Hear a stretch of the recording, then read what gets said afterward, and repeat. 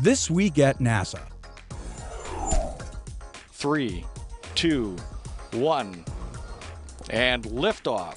Liftoff of the SpaceX Falcon 9 rocket, launching Dragon to the International Space Station and returning cargo resupply missions to U.S. soil.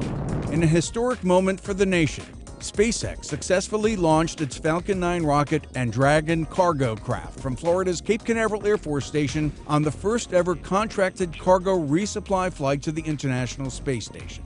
The CRS-1 mission, the first of 12 such flights under NASA's Commercial Resupply Services contract, also marks the return of America's capability to independently resupply the orbiting laboratory, a feat not achievable since the retirement of the Space Shuttle. We're once again launching spacecraft from American soil with the supplies our astronauts need in space. The SpaceX launch tonight marks the official start of commercial resupply missions by American companies operating out of U.S. spaceports like the one right here in Florida.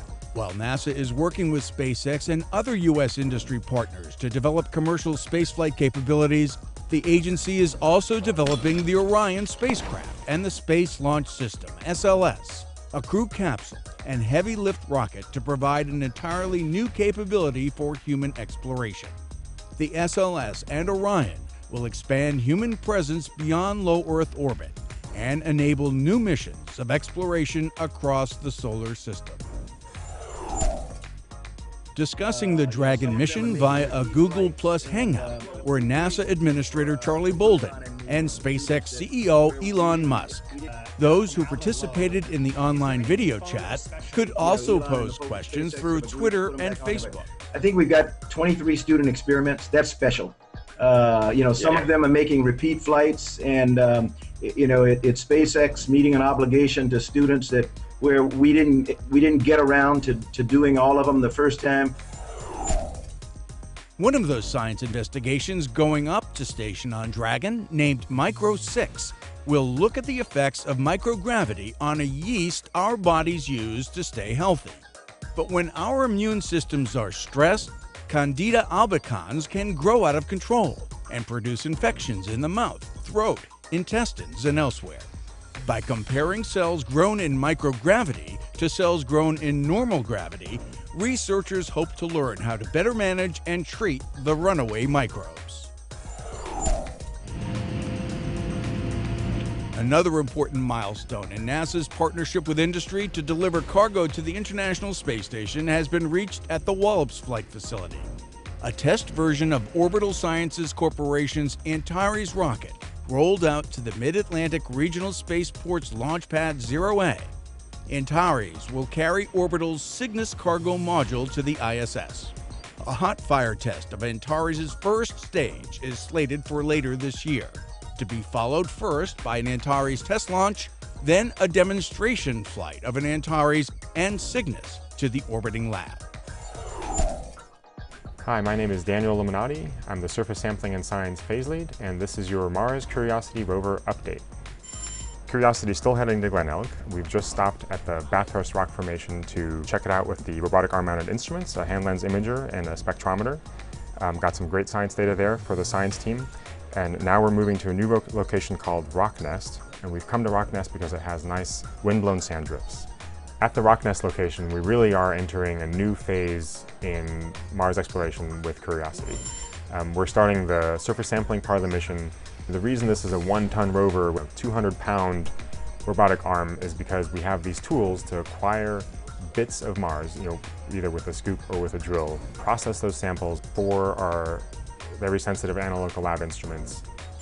So our scoop, this is not a giant backhoe on Mars. We basically have more like an oversized tablespoon attached to the end of the arm, and we grab on the order of 20 grams of material, and we position the arm over the soil target, and then we just actuate the scoop, do a little bit of vibration to kind of level out the sample, and then raise the arm up, close the scoop, and carry on with our sampling activity. Over the next 2 to 3 weeks, we'll be doing these scooping and sample analysis activities. And then from there, we expect to spend a few more weeks driving over to the Glen Elg area proper, doing scratch and sniff science along the way with the robotic arm. And once we get to Glen Elg, we'll look forward to some exciting first-time drilling activities. This has been your Mars Curiosity Rover update. Check back for more reports. October is National Cybersecurity Awareness Month, and the Chief Information Officer's IT Security Division at NASA headquarters hosted a symposium to stress for employees the importance of cybersecurity in our everyday lives. Not only is it such a special thing to be NASA, but we actually do have access to technologies and information that people who do not mean us well would love to get. The sophistication of attacks continue to increase every day. NASA employees must be aware of these types of attacks in order to protect and safeguard our information. To protect the agency's IT infrastructure, NASA workers are reminded to stop and think before they connect online. Several centers are conducting similar activities this month to raise cybersecurity awareness. The countdown continues for the next crew to launch to the International Space Station. Expedition 3334 Soyuz Commander Oleg Novitsky of the Russian Federal Space Agency, NASA flight engineer Kevin Ford, and Russian flight engineer Evgeny Tarelkin are scheduled to ride a Soyuz spacecraft to the ISS mid-month. There, they'll join Expedition 33 Commander Sonny Williams of NASA, flight engineer Aki Hoshide of the Japan Aerospace Exploration Agency, and Russian flight engineer Yuri Malenchenko aboard the world's only science lab in microgravity. Employees helping shape the future of their center and NASA. That was the theme of the Kennedy Space Center's first Innovation Expo. The day-long event to promote worker innovation and creativity featured examples of workplace improvements by employees, pitch sessions for new ideas, and tours of laboratories and other KSC facilities not usually open to the general workforce. Innovation Expo underscored for Kennedy's workforce that it is the center's prime source of ingenuity. Wait till 5K, then close the door. The mirror on NASA's Stratospheric Observatory for Infrared Astronomy was cleaned recently in preparation for the first full cycle of science observations. Because of the sensitive exposed optics, the telescope cavity of the heavily modified 747 is designed to serve as a clean room. However, contamination of the optics builds up over time. Thus, while the aircraft and its systems were upgraded at NASA's Dryden Aircraft Operations Facility in Palmdale, California, telescope technicians used water, a mild detergent, and a small filtered blower to remove dust and other material that had adhered to the mirror's surface. This is in preparation for the next astronomy observation period, known as Cycle 1, which will begin in late 2012 and continue through December 2013. The Enterprise Service Desk at the NASA Shared Services Center is now fully operational and supporting employees across the agency in human resources, finance, procurement, and IT.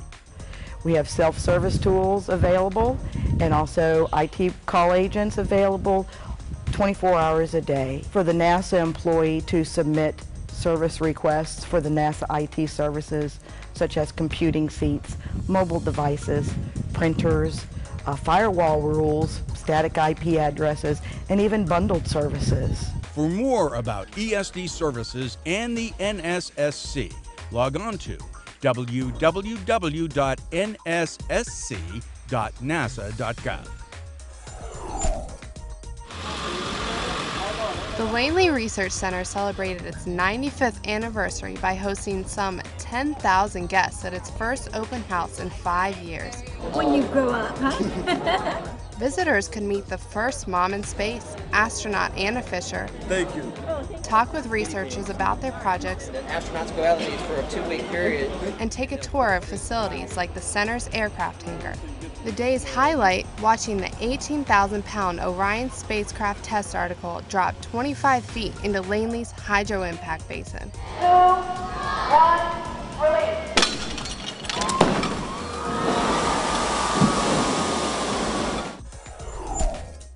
In recognition of October as National Stamp Collecting Month, NASA and the U.S. Postal Service held a ceremony at Goddard Space Flight Center to unveil a series of new stamps. The 15 new Earthscape Forever stamps depict America's diverse landscapes as seen from aerial and satellite perspectives. Each stamp's unique perspective makes it a window into a world most of us never get to see, at least not from land. Two of the images, Volcanic Crater and Center Pivot Irrigation, were captured by NASA and the U.S. Geological Survey's Landsat 7 satellite. The Volcanic Crater stamp depicts Mount St. Helens as it continues to recover from its May 1980 eruption, while the latter shows circular irrigation patterns of crops in Kansas.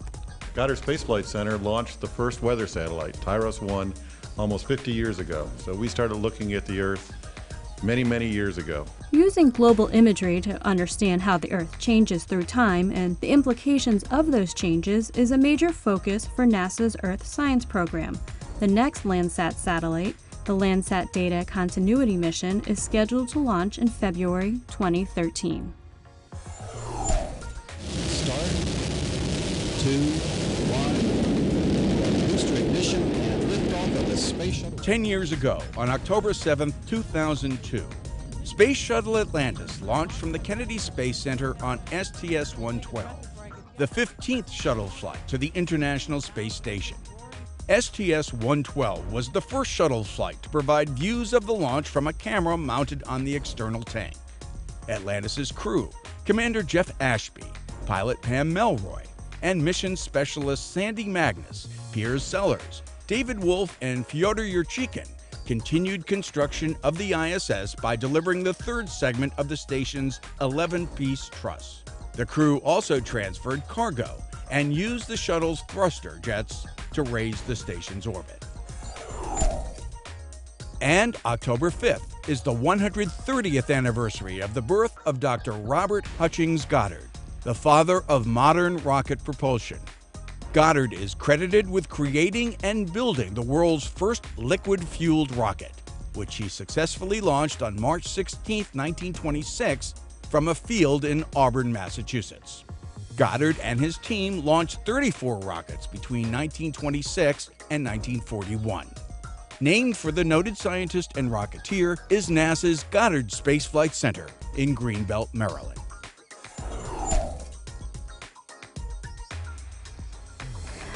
Hi, my name is Cassie Rodriguez. I grew up in Corpus Christi, Texas, which is a bit south here of Houston. So a great city. It's where the Texas State Aquarium is. Being an OSO, that's a console position in mission control. It stands for Operational Support Officer. We're responsible for all the IVA maintenance that's done on board the space station.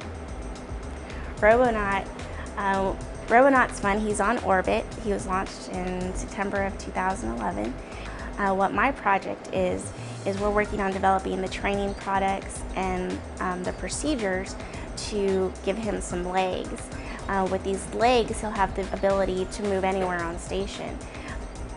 I hope to continue supporting the International Space Station, hopefully supporting future projects that help human exploration, hopefully getting us to the moon or to Mars, and helping design those vehicles so that they can be better maintained. I have a lot of maintenance practice working with the space station, and we're going to need to be able to fix things if we do go to the moon and Mars, so I hope to contribute to that in the future. And that's This Week at NASA. For more on these and other stories, or to follow us on Facebook, Twitter, and other social media, log on to www.nasa.gov.